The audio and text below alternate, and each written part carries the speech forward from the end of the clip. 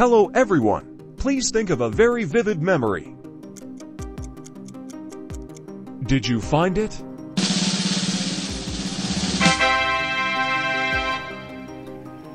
Okay, now try to remember what you had for Sunday lunch 2 weeks ago. Probably the second memory is not as strong as the first, but why not?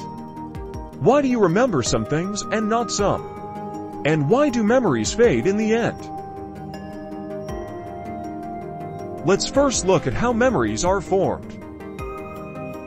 When you experience something like learning to ride a bike, that experience is transformed into a pulse of electrical energy that moves rapidly along neurons. Information is initially stored in short-term memory, which can be accessed within a few seconds to a few minutes. Neurons' nerve fibers throughout the brain are connected with each other by using nerve receptors in special places called saps. If two neurons are constantly connected, something wonderful will happen. The quality of communication between the two increases. This process is called long-term capability building. But how are some memories lost?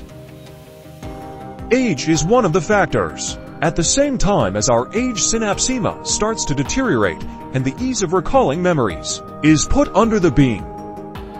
As our age increases, the brain starts to shrink, and by the age of 80, 20% hippocampus lose their neurons. Such changes apparently affect how the stored information is recalled.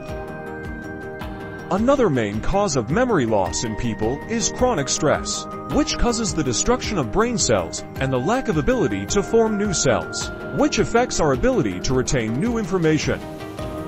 Another cause is depression. Depressed people suffer from memory problems 40% more than others.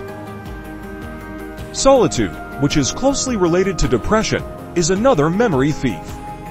But don't despair. There are several ways you can help your brain retain memories. 1. Be sure to be physically active. It is useful to increase blood flow to the brain. 2. Eat good food, because your brain needs all the right nutrients to function properly. Choose your next challenge and be sure to like and subscribe.